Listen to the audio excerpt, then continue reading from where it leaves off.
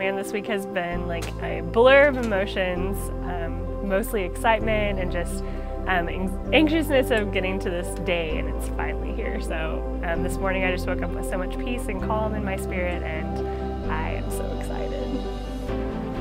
Honestly, I expect the wedding to go really well.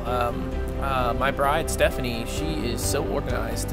It's not even funny, and I think we've been planning this for almost 6 months, and all the work and everything coming together, it's definitely a sign of relief, but it's also extremely beautiful at the same time, just to see how all the hard work we put into it, all the things we talked about, are just coming together in one day, one very beautiful day.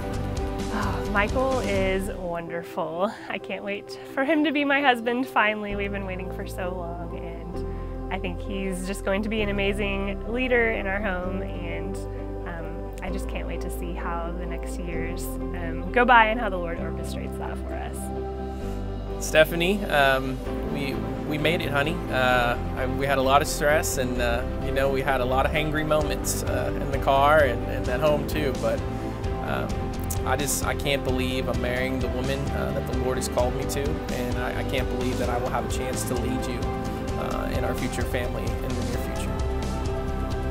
Michael, we are finally to our day.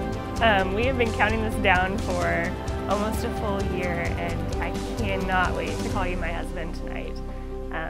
We're gonna be Mr. and Mrs. Garcia, and I can't wait to kiss you and know that we're finally one. I love you.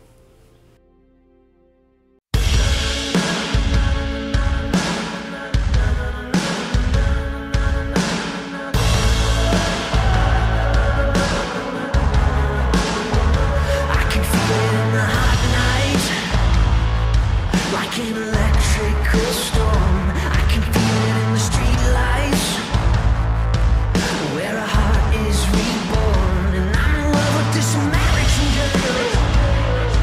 She is calling to me, we yell it on the stereo. We'll never let go.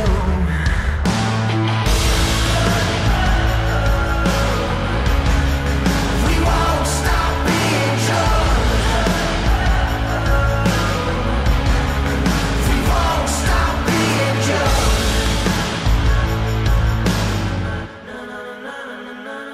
Baby, leave your hands up, like you're painting the sky. Let the rhythm take you in the heat of this night.